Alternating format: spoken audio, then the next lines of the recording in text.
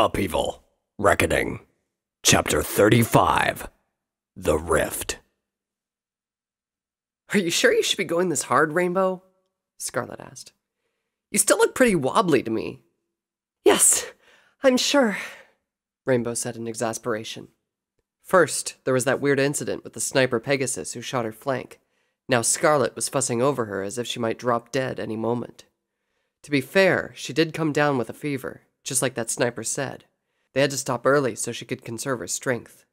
She attributed her quick recovery mostly to sheer willpower and overall awesomeness, but she was willing to concede that the disgusting boiled leaf juice that the sniper made her drink might have helped. She was still a bit weak, but she wasn't going to lie around and let Scarlet nurse her, even if she was reduced to a slow hover. That Scarlet had not taken advantage of this to fly after Hasith was a relief. Rainbow hated the thought of being some kind of damsel in distress he was watching over, and consoled herself with the notion that she was doing more in keeping him alive than the other way around. I'm going to fly up and check things out, Scarlet said.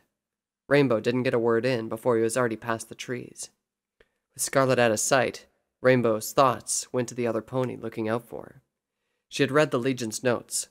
Longstride, Pegasus Sniper, Agent of Black Rose. She had to admit that she was expecting an elite officer of Black Rose to look more ominous. Huge muscles, scary black armor with lots of spikes, a skull-shaped helm, a giant barbed sword. Longstride wore a simple set of mottled gray leather barding. He had a woodland brown coat and a long disheveled mane of dark green that looked like he had a canopy of messy leaves for hair. He was tall and lean, haggard even. Up to that part, he just looked like some pony who spent too much time in the woods. Then there were the strange parts. His eyes looked as if some pony had stuck a pair of gold coins where his irises should be. She could have sworn there was even writing on them. And his bow. That thing was as tall as he was, while standing on his hind legs. Its graceful curve was reminiscent of a stag's antlers. It looked like fine polished wood. She could see the whorls on it. Like his eyes, it was also covered with weird symbols. Rainbow didn't know what to make of Longstride. He shot her and let her get captured. The dull ache in her cutie mark was a constant reminder that he was the enemy. Yet, he also saved her from that brutish pony slave and made her medicine. What did he want? What did Black Rose want? He might be keeping a close watch on her. Did he have an arrow aimed at her this very second? Did he watch her sleep last night? She shook her head. She shouldn't focus on that thought, or she'd never be able to sleep again. Rainbow gave a cry of surprise when Scarlet suddenly burst through the canopy and landed just a foot away. What was that for? She asked. Are you trying to startle me to death? I spotted them, Scarlet said. The captain and the rest of Third Squad.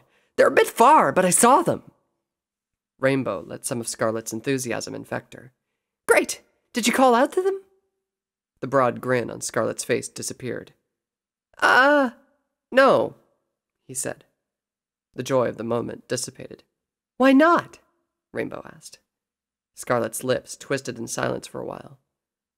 Dunno, he muttered. We'll run into them if we keep going in this direction. Let's just wait until then, all right? Rainbow didn't argue. She wanted to fly up to see for herself, but that would take even more of her flagging strength. She concentrated on just moving forward.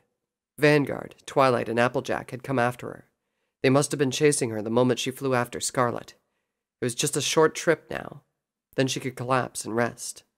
Curiously, her friend's presence renewed her strength, but sapped Scarlet's. Listen, Rainbow said. She tried to sound annoyed that he was fretting over nothing. Vanguard's not going to kill you. Scarlet didn't reply. Earlier, he had a great deal of trouble staying near her, flying ahead and up from time to time just to get the restlessness out of his wings. Now, her speed suited him just fine. You're his friend, Rainbow insisted, and you're the last of his old squad. The captain's a stickler for rules, Scarlet said. He had no problem getting himself hanged. Why would he have a problem with me? If he was such a stickler, we'd have never met, Rainbow snapped. Vanguard's going to do the right thing, and the right thing is not killing your friends. A small smile eventually forced itself on Scarlet. I hope you're right, he said. I kind of like being alive. Rainbow let out a sigh. It wasn't much, but at least it was something. To her dismay, silence continued to fill the rest of the trip. She studied their surroundings to ease the monotony. She'd flown a long way south before, whenever winter wrap-up came around, but she'd never actually taken the time to look around at ground level. The green all around them was still undisturbed by winter, and unbroken by any large landmark. Everywhere she looked, there was something growing, something crawling or flying or climbing. She and Scarlet may not have been saying anything, but everything else was making a sound. Fluttershy would have been able to pick out every call or buzz coming from their surroundings, but it was all one continuous drone to Rainbow. Then, there was a sound that Rainbow did pick out. "This way! The resonance is getting stronger!" That triumphant cry was unmistakably Twilight's. For a moment, Rainbow forgot that she was tired and weak. She burst through the thick foliage, dodging trees and swatting away vines. Scarlet was right behind her. "Twilight!" she shouted. "Applejack! Vanguard!" Good work, Twilight, Vanguard said. "Rainbow!" Applejack called out. She choked before yelling again. "You crazy filly! You're in for a lot of trouble! I oughta—" There was no time to say anything else. Rainbow crashed into Applejack. The two of them fell into a tangled ball of laughter and relief. "How'd you know I was close?" Rainbow asked. Twilight lifted several strands of brightly colored hair with her magic. "Tracking spell," she said. "I'm still trying to improve its range, but it did the job for now." Rainbow hadn't noticed how much time had passed while she was basking in relief, but reality eventually had to seep back in, and it did so using the growling tone of Vanguard. Scarlet, Vanguard said. "Yeah, Captain?" Rainbow broke free of her friends to see what was going on. The way Vanguard stood in front of Scarlet didn't say anything about friends reuniting. what were the two of you doing out in some isolated spot where you could get captured without any pony noticing? Vanguard asked. Scarlet's gaze shifted for a bit. "We were looking for a spot to race," he said. You tried to race her against my orders. Vanguard thrust one end of his weapon into the damp forest floor. I made it perfectly clear, didn't I? If you race Rainbow, and she gets hurt. "I know, Captain," Scarlet said. Vanguard removed the sheaths from his two-bladed sword. You are about to be executed, he said. If you have anything to say, do so now. Yeah. Sorry for the trouble, Captain. Vanguard bit into the grip and raised his weapon. Wait! In a heartbeat, Rainbow was standing between Vanguard and Scarlet, her forelegs raised to block the killing strike.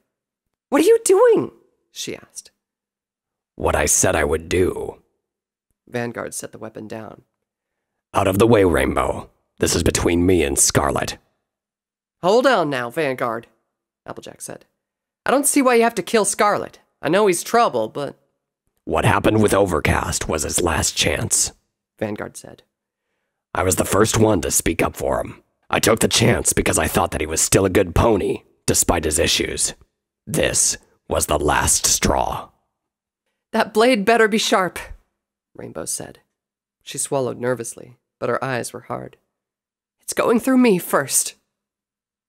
Vanguard pawed the ground with one hoof. The sound of heavy tramplers against earth was unmistakable. Or I could knock you out, then get things over with. Rainbow pressed her lips together. He was right. She was tired and weak, unable to fly out of the way from an attack. She looked to her friends. Twilight had always been the one who could talk to Vanguard. Twilight, say something here, she said. He did put you in danger, Twilight said. Not a trace of sympathy showed in her tone. Vanguard told me everything along the way. You're the bearer of the element of loyalty. Equestrian needs the elements of harmony complete. If that Ophidiite had succeeded... But she didn't, Rainbow protested. And if he does something like this again? Twilight asked. He's already shown that he'll even go against Vanguard. Her voice lowered. Protect Equestria, no matter the cost. No, he won't, Rainbow said. She glanced at Applejack and quailed at the sight. Applejack was glaring at Twilight. She ignored them and focused on the situation. Her voice softened. I'm done racing him. I don't need to know if I can really beat him or not. I swear this won't happen again. Applejack took her eyes off Twilight. Vanguard, don't do this, she said. She walked closer and placed a hoof over Vanguard's shoulder. You'll hurt yourself a heck of a lot more than this'll help any pony. Vanguard took another step. Rainbow shut her eyes and waited for the cold, hard feel of a trampler to the face. Let's head back, he said. Rainbow's eyes fluttered open. She heard the words, but it was only when Vanguard started to walk away did she really believe that he had said them. She looked to her other friends. Applejack shared in Rainbow's relief. Twilight merely looked resigned. Vanguard, Rainbow said. The two of you will be disciplined for this, Vanguard said. But I'll trust you, Rainbow. Maybe you can keep him out of trouble better than I can. I will, Rainbow said. She grinned at Scarlet. He was still staring slack-jawed at Vanguard. I said let's go, Vanguard called after them. Rainbow was about to follow suit when her gaze fixed on Twilight and Applejack. All her life, Rainbow had never considered herself empathetic. She spoke her mind when she wanted to, and however she wanted to. It was harsh sometimes, but she expected every pony to do the same. Still, she saw the way her two friends walked next to each other, and understood something without any pony saying anything. Something was standing between these two. Something big and imposing. She didn't feel the least bit scared when she rammed that wall of blackness that Nightmare Moon conjured up. But this thing frightened her. Luna hurried to the Chamber of Elements. The morning after that incident with Pinky, Torado had called for a meeting. She had hoped for several things with that gesture of his. First, that he would explain where he had been for the past several days. Second, this would signal a greater willingness to share information. Of course, those hopes came with worries. This was likely troubling news. Even before the division, Torado wasn't the sort to call his sisters over because he found an unusual flower, or because he wanted to share a cake he had just baked. Torado, what has happened to Rainbow? Celestia was asking when Luna had stepped in. Special Operations First Squad has already turned in a report, Torado replied. Rainbow was kidnapped by an Ophidiite slaver, but she has been rescued. Unfortunately, she decided to fly off somewhere, and Third Squad pursued. So she's not in as much danger as before, but she's probably still in danger until she gets back here. What about the Ophidiite, big brother? Luna asked. The Viperin is in the dungeons. We can talk about her later. There are more pressing matters. We're listening then, Celestia said. Luna nodded as well. We have to prepare for Gravitas's imminent arrival, Torado said. Imminent? Celestia asked indignantly. Even without Lexarius or me to oppose him, he doesn't have that kind of influence over the Council of Elders. Certainly not enough to convince the majority to destroy Equestria, Torado replied. But enough to convince them to let him secure things like restoring your power and making sure that the foul weapon is untouched? I think he does. Big brother, how would he know that the foul weapon is involved? Luna asked. Magnus, Torado said. Oh, don't bother being shocked, he added when both sisters' eyes widened. He's not obliged to hide any information he picks up. Gravitas could have just trotted over to the Great Library and asked if anything interesting had happened. Magnus would have said everything. Perhaps, but how can you be so sure of Gravitas's movements? Celestia asked. The lines around her jaw showed. Luna had never met Gravitas before. She didn't know what kind of pony could elicit this sort of reaction from her sister. More than ever, she didn't want to change that. That leads me to some other things you two must know, Torado replied. Luna tensed. There were a lot of things that she wanted to know that her brother wasn't exactly forthcoming with. The royal nephews and nieces, save for Blue Blood, were busy trying to keep her and Celestia abreast of all the changes happening in Equestria. Despite his word, Luna was hard-pressed to rely on her brother's legionnaires, especially his special operations ponies. Gravitas has been more involved with Equestria than we had believed, Torado said. He stopped at that point, and Celestia's eyes narrowed at his silence. Luna looked to Torado worriedly. If he closed himself off now, they were in deep danger. It would be no exaggeration to say that Equestria might fall if he shut down now. As the seconds passed, sweat ran down her brow despite the cool air in the chamber. She only relaxed when it seemed that Tirado was merely bracing himself. I have to talk about Black Rose's plans. Tirado's words cast a deep shroud of solemnity around the Chamber of Elements. Luna listened intently, as did Celestia, as Tirado explained what he had been doing for the past few days. Celestia stomped a hoof after Tirado finished, and her face contorted by anger. Fiend, she snorted. He would assassinate me and use it to justify destroying everything I've tried to protect. How can he go so far? It didn't surprise Luna that Celestia couldn't stop focusing on Gravitas. The extent of Black Rose's plans and how much of it was willingly revealed to Tirado left her confused.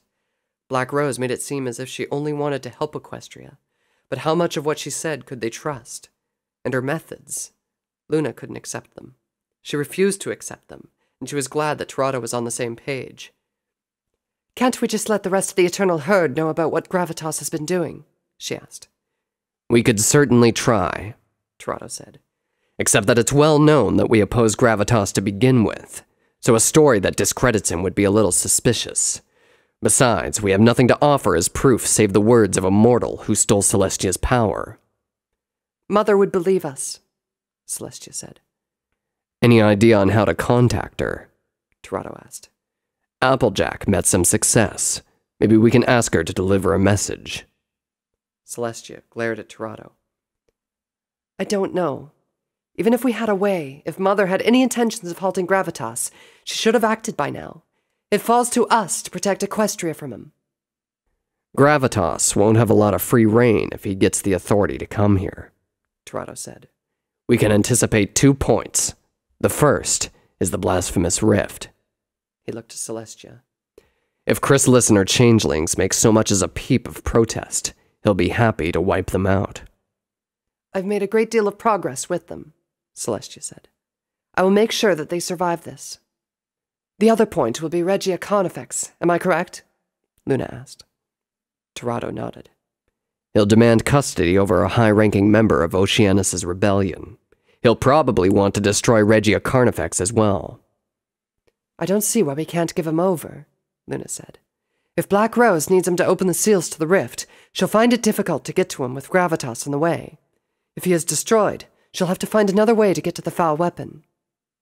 I do not like the idea of letting Gravitas have anything, Celestia said.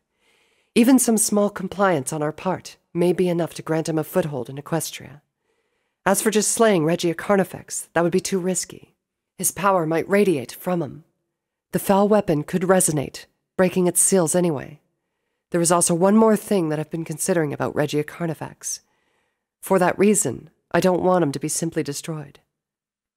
Big sister, we can't just oppose Gravitas for the sake of opposing him, Luna said. If he does come here, it will be with some authority from the Council of Elders. Antagonizing them may not be so wise. True, Tirado said. We can't afford having them not help us even more. He raised a hoof. No, little sister. I see your point.